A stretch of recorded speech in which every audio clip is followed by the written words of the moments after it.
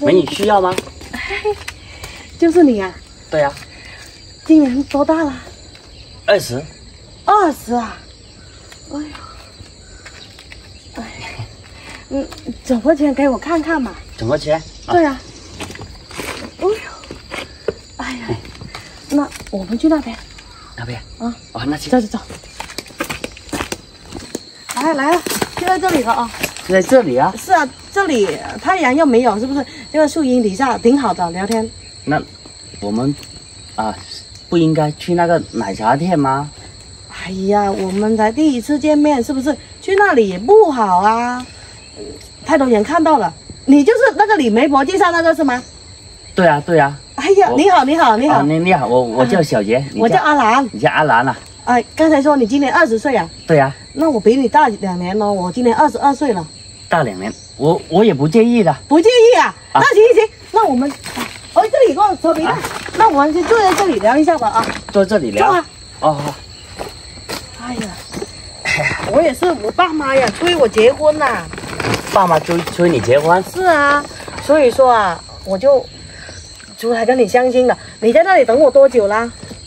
等你等了差不多1个小时了，我还以为你不来了，你再不来我就回去了。哎，没有啊，我等那个公交车，晚点了。你也知道这个小山村本来啊就那2架公交车来回转班，然后堵车。哦，那也没事。不好意思了，让你等了那么久啊。没事，等你是应该的。没想到啊，我等来的，我非常满意啊。是。你觉得我满意啊？对啊，很合适我啊。我也觉得你挺不错的，一表人才。你怎么沦落为要相亲啦？哎呀，这个我就长话短说吧。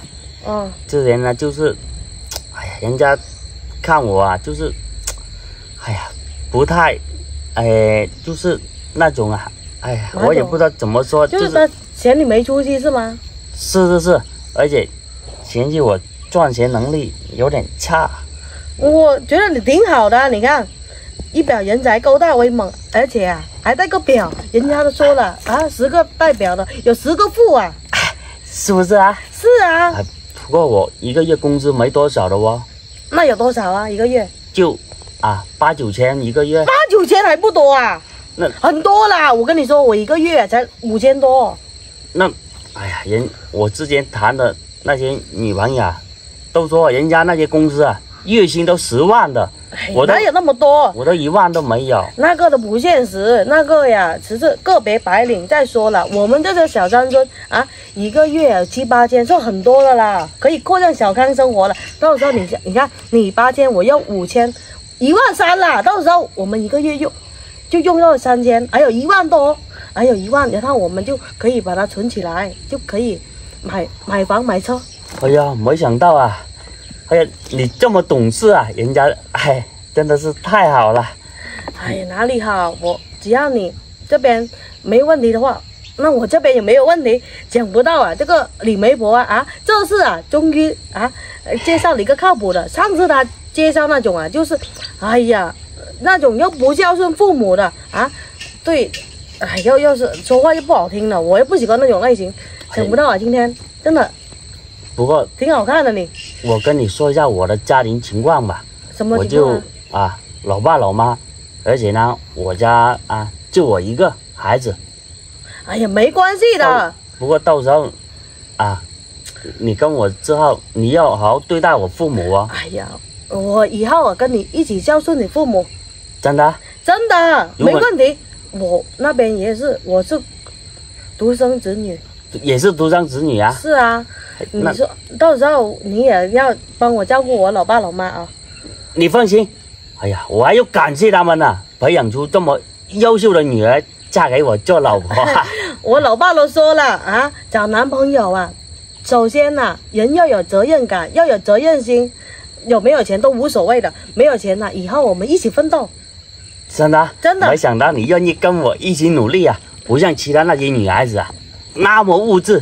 要这个要那个，一结婚还有3斤呐！你放心吧，到时候只要你愿意，我礼金我都不要。真的？对。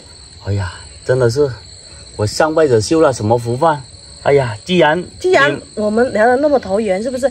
不如去我家，我烧个鸡给你吃。我爸妈在家呢，他一见到你啊，肯定很开心的。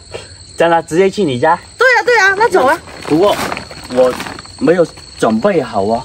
哎呀，没关系的，什么都不用准备，人来就行了。我爸妈呀，很随意的。那到时候你啊，有什么你多帮我担当，行吧？是啊，我们互相了解。如果我们2个人彼此都觉得合适的话，下个月我们直接去民政局领证。真的？真的。那行，那现在马上去。走，晚上再去你家，先去我家啊。好，行，走。